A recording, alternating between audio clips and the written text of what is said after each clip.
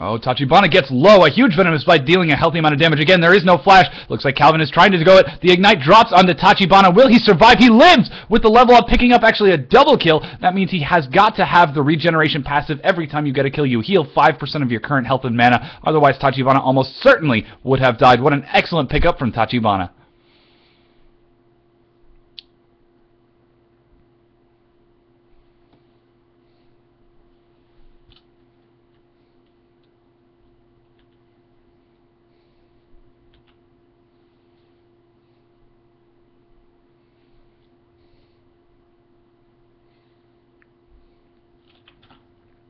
This is exactly what they did in a previous game. I believe it was against Crushed Lives, Broken Tears, but Tachibana, instead of going top, went for the bottom. Bulbateer engages onto Noah Trace with a flash forward, dropping Ignite as well for another kill. It is now 0-4. This is very, very typical of TKS Marois. Calvin blowing the Ghost. He wants to pick up the kill on Kanata. Infected Cleaver is going to miss. He's trying to throw down the AoE. He goes down to Tours. Now 5-0.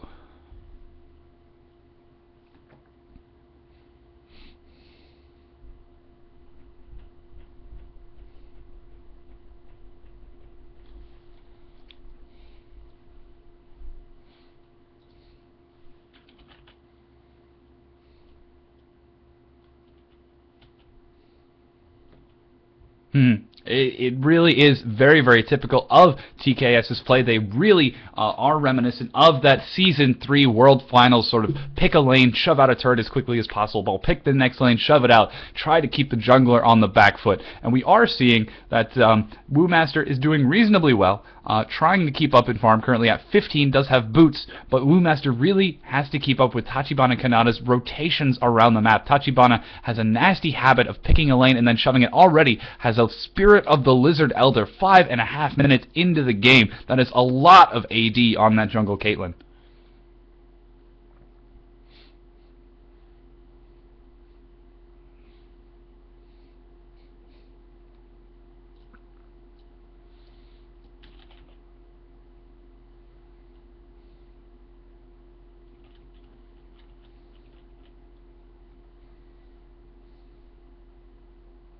And it is very impressive. Now, Woomaster catching Tours in the jungle, takes a resonating strike to the face for his trouble. Calvin trying to come around, throws a good inflected cleaver, managing to slow Tours, but Tours jumping away. Tours very, very high mobility. Again, very skilled players for TKS. They seem to know what they're doing, and now we have Tachibana Kanata coming in on Woomaster along with Tours, but Tours looks like he may be able to get in range, but the minions aren't in range for the repel, and Tours goes down.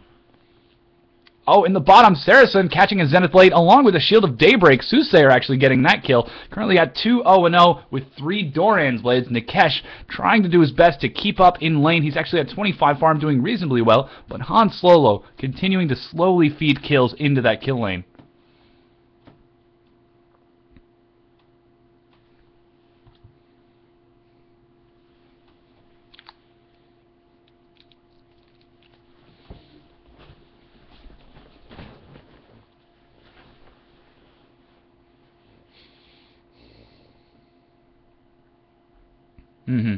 If I had to say, I would not be entirely surprised if Soothsayer did anything other than a Magi's Soul Stealer. It's been in her build path for every other game outside of the one game in which she was support, but that doesn't seem to be the case. Tachibana, though, continuing to push with Tours. They're now putting pressure on the inhibitor turret in top lane. It's 7.5 minutes into the game, and the inhibitor turret is taking pressure, and whoa, Cocoon missing Tachibana, taking just a touch of damage, and Lee Sin jumping in with Iron Will. Woomaster gets Dragon Rage, forced to repel away, but Tachibana is going to be prepared to pick up the kill. No, repels to the back of the minion. Will he be able to escape Tours coming around? The minions may even be able to pick up a kill. Tachibana picking up Lee Sin in the meanwhile. Han Solo trying to engage in the bottom lane. Saracen dangerously low. Han Solo not able to get the kill. That is unfortunately Lucian dead. Let's see if Soothsayer is going to get the distortion to pick up Han Solo. He is only level 4. Very squishy. Solar Flare goes down, and Soothsayer picks up the kill with Saracen tanking a turret hit and surviving.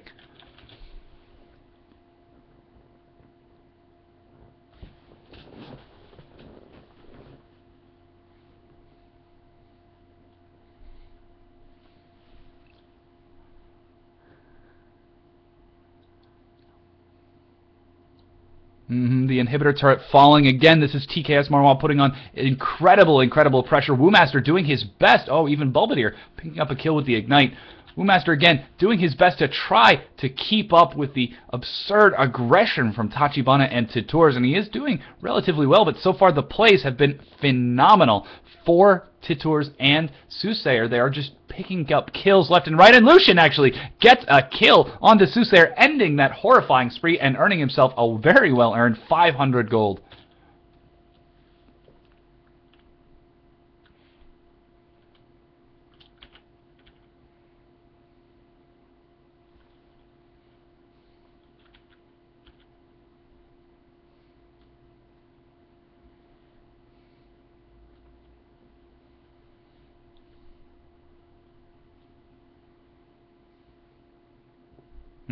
And actually, it turns out I was in fact wrong. That was Soothsayer not going for the Magi's Soul Stealer for the first time in this tournament, deviating from the Magi's build, picking up instead the components for Deathfire's Grasp. But it looks like Tachibana has picked his next target, lands a cocoon on the Bulbadir, trying to do damage. Ace in the hole combined with Barrel Roll immediately nukes him down.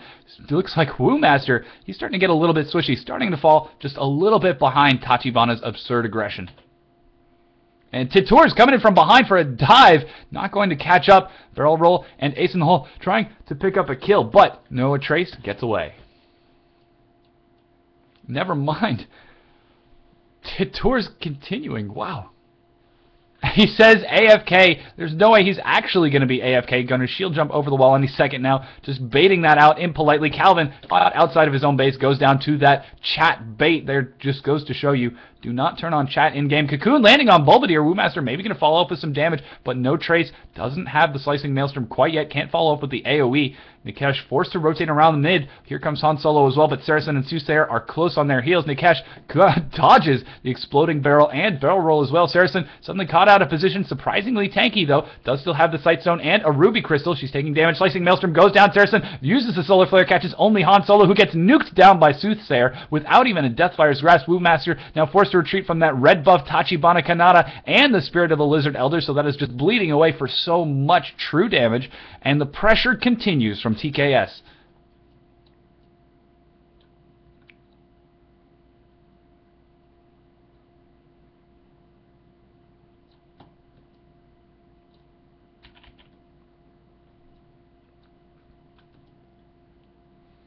Oh, Titours caught out. Ignite dropping him down. Looks like Noah Trace wants to go with the follow-up if he lands. Oh, a great juke out of Titours, but an auto attack is allowing him to pick up the kill, getting another 500 gold. The gold difference now is only a measly 10,000 in favor of TKS. Not as bad as it was. Culling going down, trying to clear the minion wave, but Tachibana continuing to try to pressure the turret. They want to get that gold lead as much as possible. I really do hope that 904 will be able to pick up a turret off of this counter aggression now that Titours has fallen.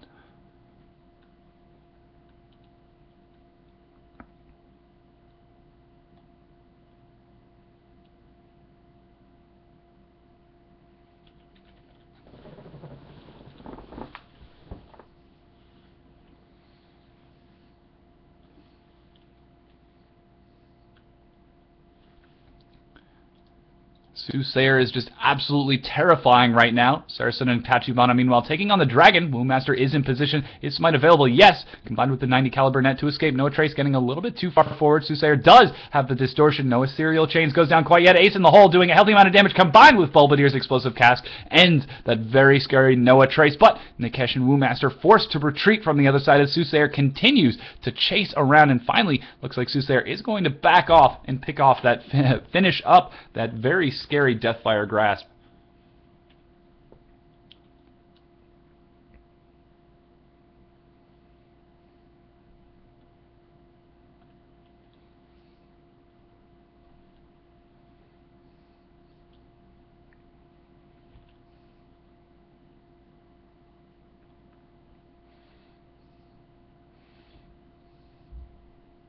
And whoa, Titours managing to dash forward onto Calvin OP. The box, unfortunately missing as Titours is just a little bit too quick, and Han Solo getting a bit far ahead of himself, taking a barrel to the face for his efforts. Is going to have to be careful. Titours now taking some damage from Nikesh. Nikesh doing a healthy amount with that Phage, rushing towards a Trinity Force. All in all, a very, very good choice against this very scary Tachibana. And, of course, the Culling going out, trying to clear the minions. Han Solo getting dangerously low. Soothsayer follows up with a Mimic, and the Solar Flare catches a Zenith Blade, also managing to catch Nikesh OP, but the rest of TKS is not able to follow up quite yet. Nikesh trying to do some damage to Saracen, but in the meanwhile, the turret goes down. Soothsayer doing a healthy amount of damage. Explosive Cask almost burning Calvin. He survives by the skin of his teeth, and this is going to be the mid-inhibitor turret. Flash from Saracen, ace in the hole onto Noah Trace. It is dodged by Woomaster. That is going to be a Zenith Blade missing as well. The pressure continues as Tours is now following up from behind. The Belvedere diving past the inhibitor to try to catch up Nikesh. Han Solo very, very low. Has to be afraid of Soothsayer. Zenith Blade catching Soothsayer, picks up another kill without even the DFG off cooldown quite yet. Han Solo trying to bring it down, and the super minions are pressuring the Nexus turret.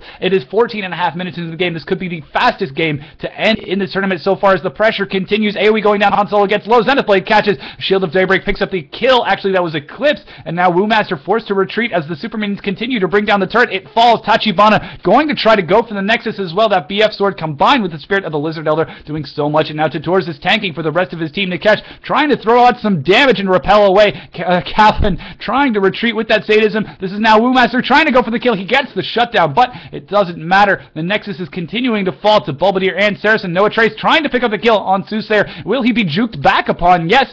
Tours coming back to pick up another double kill, and the Nexus looks like it's going to go down. Han Solo falls as well. Calvin doing what he can, but Infected Cleavers cannot stop a wave this big.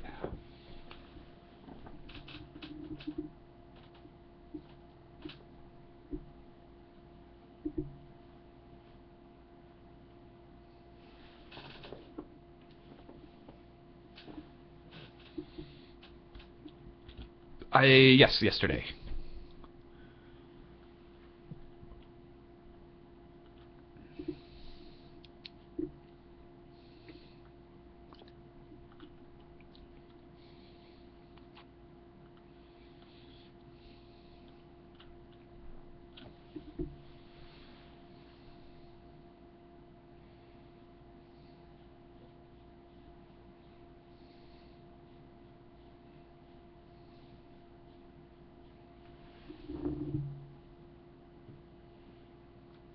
Absolutely, and once again, thank you, ladies and gentlemen. We'll be back in just a minute with game number 2 between TKS Marois and 904 Gaming.